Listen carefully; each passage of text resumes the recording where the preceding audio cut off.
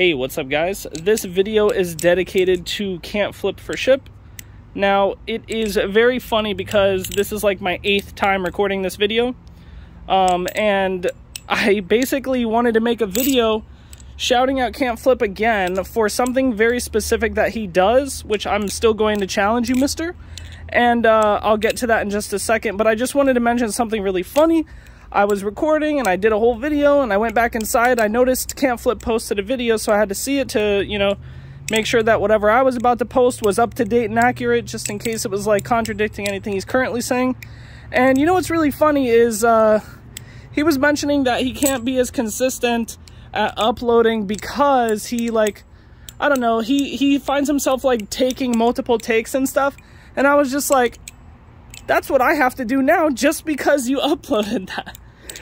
Which is so funny. It's like I had to come right back outside and go, oh, I have to film this again now, because now it won't make sense for me directing people to his videos after him saying that. So there you go. Hopefully you find a good laugh out of that one. Now, on to the challenge part, Mr. Can't Flip for Ship. I have a challenge for you.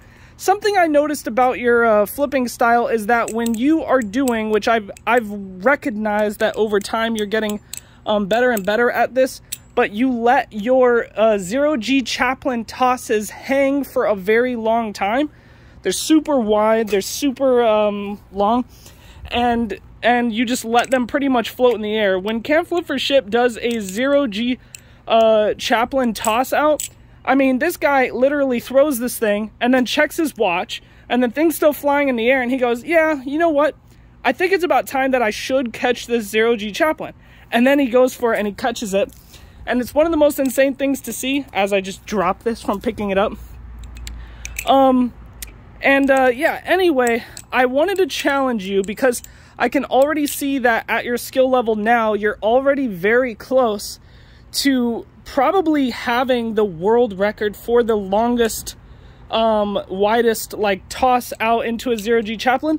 So I challenge you to make a video where you toss out the absolute longest, widest 0G Chaplin and then catch it. I want to see it because since you're already close, I feel like if you did this, you would have the world record for the longest one.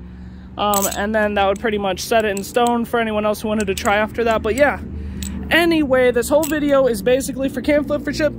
Guys, go check out his channel. I'll post a link in the description to his most recent video, and I'll be seeing you guys in the next one. Yeah.